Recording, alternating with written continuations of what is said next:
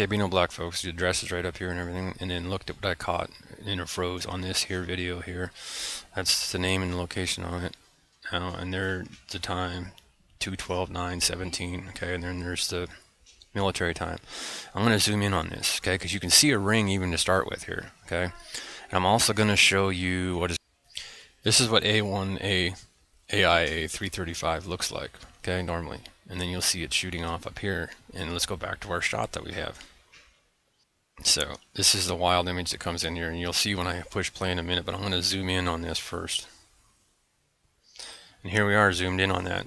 So it's a planet and something that flashes, okay? Either that, or for somehow that it's a gigantic something flying through space. But it's got rings around it, pretty interesting looking. I mean, you can see it, I got it up to 400. I don't know if I can go any more than that, but there you go. Okay, and then I'm going to scroll down to the right, and you'll be able to see the sun, so that you know that I'm showing you the shot from, see, there's the sun here. So here we hit play. At least it should play. And you're going to see it end up showing up here.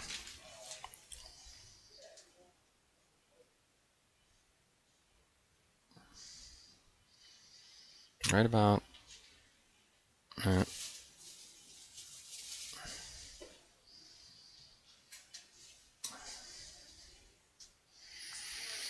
I'm wondering if it's, then you see it was really fast, little flash there.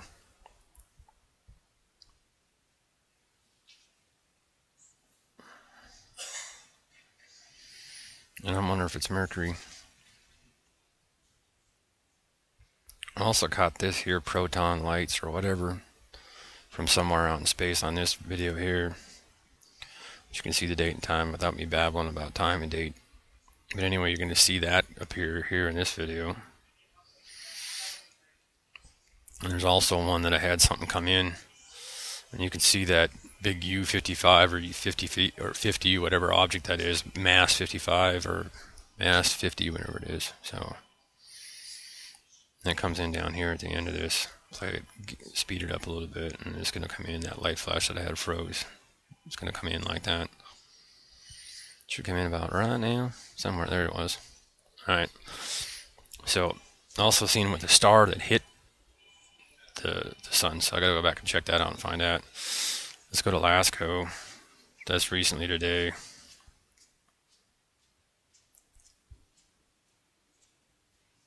I'm going to show you what's probably going to havoc some communication somewhere in the world, and on the 21st, 22nd, something like that, 23rd. Here's your East Coast moisture. Big old storm on the East Coast. It's your vapors. That's moisture. This is fresh Secchi from the 15th, and as you'll see, the planet here, a planet, is doing that, what we call a coronal of their atmosphere reaction to a coronal mass ejection from the sun over here to the right. And there's your date and time, as you see it flare up there. Now we've seen Jupiter do that. I think Mercury, we've seen just about every planet do it.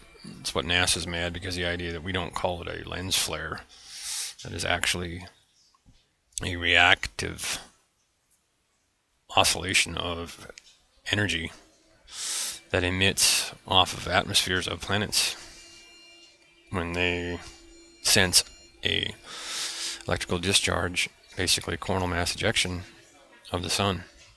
And as you see that there, so the planet there getting caught in H1A. So I'm going to try to see about H1A and see about what it was on the 15th and the 16th. And all NASA's worried about is finding a nova eruption, which would like if they could show us a better shot, because this is the shot that they give us. And I'll zoom in a little bit more, but you're not going to see anything much more. So the Secchi shots that you can see yourself and blow up is quite interesting.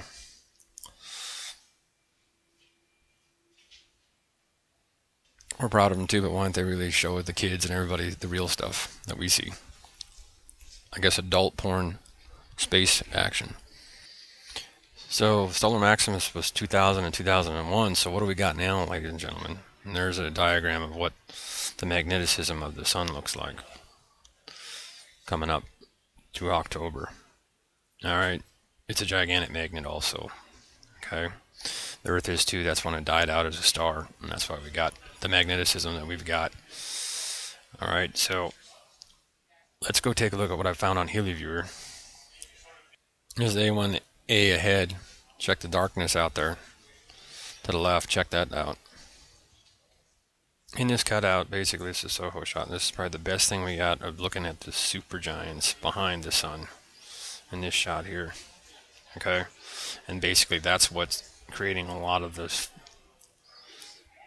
brightness and heat that we get, since the sun is giving us different positions and showing us the far side, which is basically has the supergiants, or suns up there that are hundreds of times larger than the sun, way the hell out. And that's the way they can pretty much basically see through the sun and see the far side.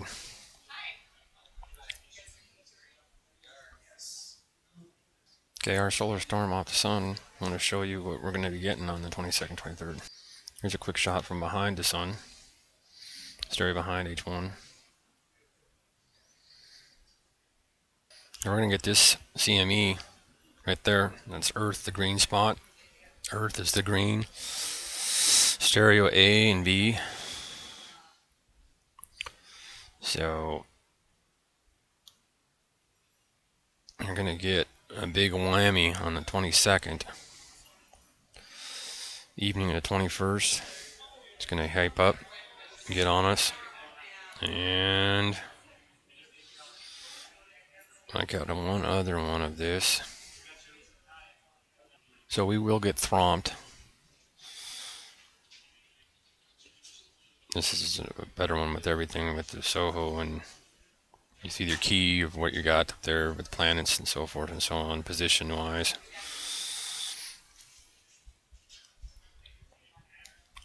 So when we were looking at that shot, it was more than likely could have been a good view of Venus. Okay. And that the idea that maybe the rings are really not gone, maybe they're just flopped around and we can't see it. Something's up. Because more than likely Venus was the only thing that when I showed you that one shot of AIA 335, it should have been Venus, possibly Mercury, like I was saying. So, as you see, so I got a feeling we got a good glimpse of Mercury.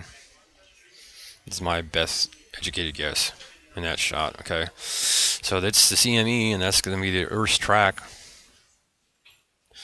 and it's going to hit Earth 21st, 22nd, 23rd. Bam, there it goes. As you see, it just hit there, and now we'll go up and watch the time, and it should play a little faster. And you can keep an eye on Earth right there. If I can get this over enough, which I can't, so I will move my box, and there we go. There, Earth, duh thing, and then bam, that CME is going to hit us. So we're going to get some electrical disturbances. And here's Grenada, where there was a big quake. The island of Grenada.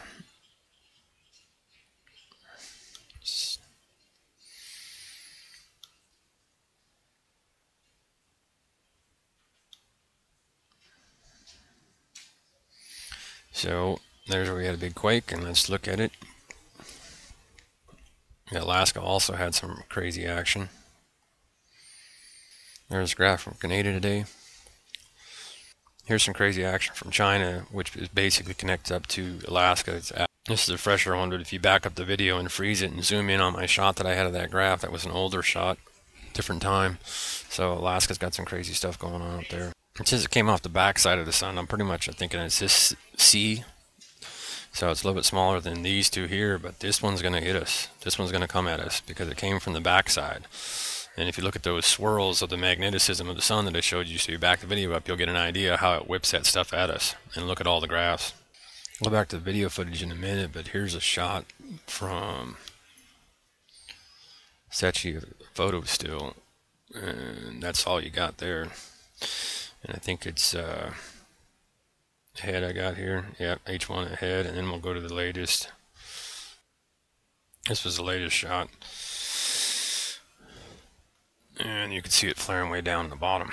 So you can see how huge the sun and the supergiants are, and it's not just the sun. And as you can see up there, that's pretty much the sun that we know of right up here, and then there's all that explosion down here on the right hand side, and I've got it all the way over in the corner. As you can see the emblem there and see this here. So the supergiants and all those other suns that are out there, the supergiants main sequence, and there's the sun to the right pretty much right there. That would pretty much be our sun right there doing that action there, which we can go ahead and watch on. And go to that here in a second. I'm just going to show you this mass ejection here. This is kind of a famous shot here. Watch this here whip. This is going to whip off and like a bunch of jello getting spit off into whammo.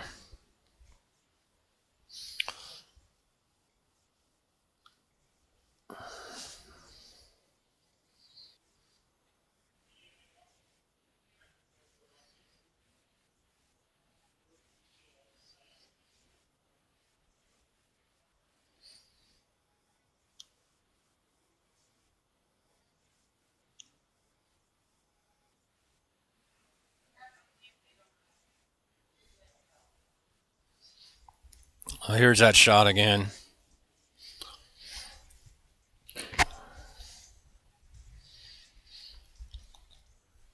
And there's going to be another shot here too, so there it is there. Lasco 3. So pretty awesome stuff on the 31st, and we're going to get hit with the CME. Relax everybody, the sun's okay. There's a live shot right there, pretty fresh. And basically should see Mercury, I think, with the sun here. Hang on.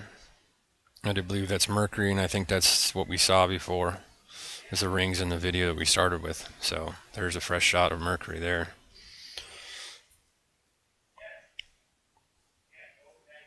A fresh shot of Mercury. They're going to talk about rebooting the damn deal. And there you go, the fresh shot of Mercury in the sun.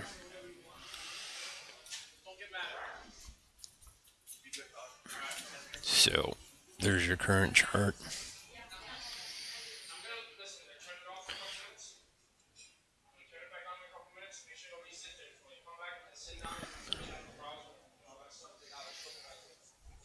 You gonna go down? So you can see that planet making its coronal reaction to the flaring of the sun right here to the right. So you see it's at H1.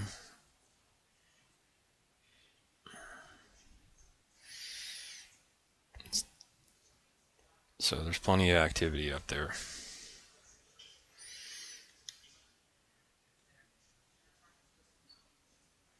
So here's our aurora forecast. So they should be able to get some spectacular shots up in Norway and Sweden and so forth. The friction northern lights, ladies and gentlemen. And then they'll get some really awesome views probably down there too. I need to take a look at Nehemiah. I haven't looked at Nehemiah. So it'll be a pretty cold winter because we are pretty much getting far out now. We were close to the sun at the beginning of the year, and we are getting into our winter solstice, 93.38 million miles away from the sun. Just a little bit over 1 AU, because that's where they come up with the 1 AU is 1 unit of the distance between the sun and Earth. So, and that's basically the sun there, and Earth, and how far away we get, and that's pretty much how far we are right now. We're there. And there is the sun, and that's pretty much that to the gnat's ass right there. That's how far we are away from the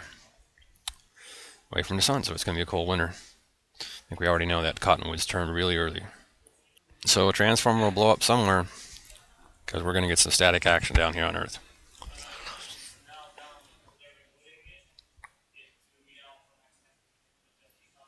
So enjoy it, and I'll try to upload this. Might have some internet problems, but I'll get this loaded up.